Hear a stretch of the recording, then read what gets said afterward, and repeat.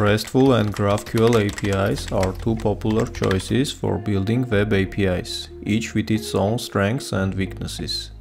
Let's have a closer look at what RESTful and GraphQL APIs are, their differences, and when to choose one over the other. RESTful APIs have been around for quite some time and are commonly used, while GraphQL is a newer technology that has gained popularity in recent years.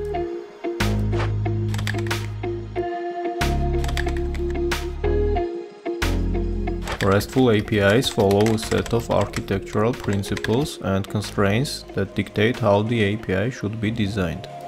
They use standard HTTP methods such as GET, POST, PUT, PATCH, and DELETE to perform operations on resources, and the data is usually returned via JSON format. RESTful APIs are stateless, meaning that the server does not store any client context between requests. Instead, each request contains all the information needed by the server to process it. This makes them highly scalable, as they can handle large volumes of requests without being burdened by session management. One of the main principles of RESTful URL naming conventions is to use nouns instead of verbs in the URL path. For example, instead of using a URL like getUserProfile, it is more appropriate to use a URL like users/userid/profile to fetch the user's profile.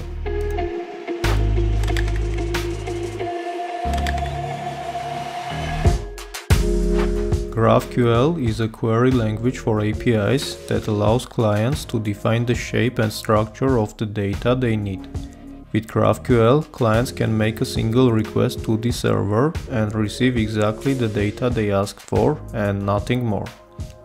Unlike RESTful APIs, GraphQL provides a single endpoint, often it's /GraphQL, which always takes a POST request. Clients send a single request to this endpoint, and the server will respond with the requested data based on the query or mutation which is sent via the request body. This approach makes it easy to manage and version the API, as all changes can be made in one place. GraphQL APIs are also stateless, the server does not store any client data, and each request contains all the information in the request query.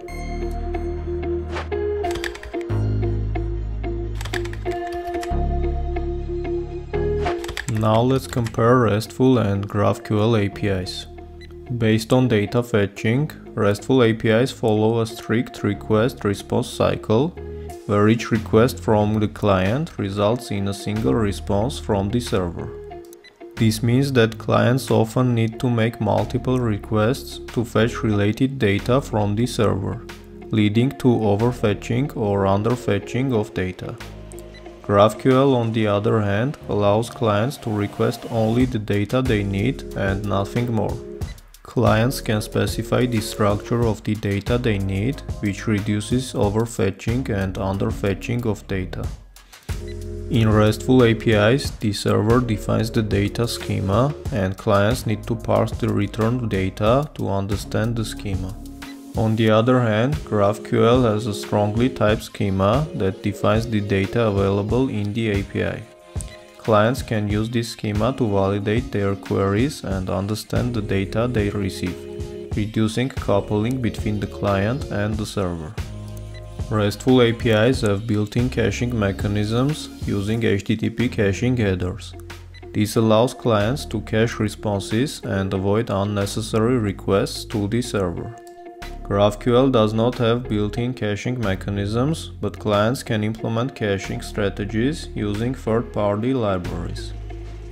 Based on performance, RESTful APIs can suffer from performance issues when clients need to make multiple requests to fetch related data. This can lead to increased latency and network traffic. GraphQL's ability to fetch only the required data in a single request can improve its performance and reduce network traffic. However, if you are not careful, poorly optimized queries can lead to more performance issues and bring your server down dramatically. In that sense, GraphQL's greatest strength can also be its greatest weakness.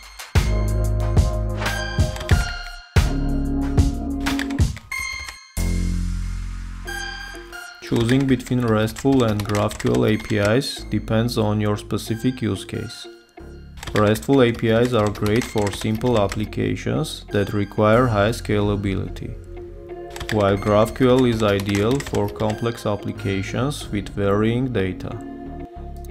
Both RESTful and GraphQL APIs have their strengths and weaknesses.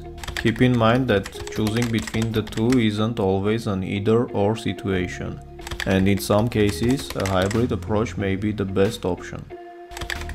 Thanks for watching and see you next time.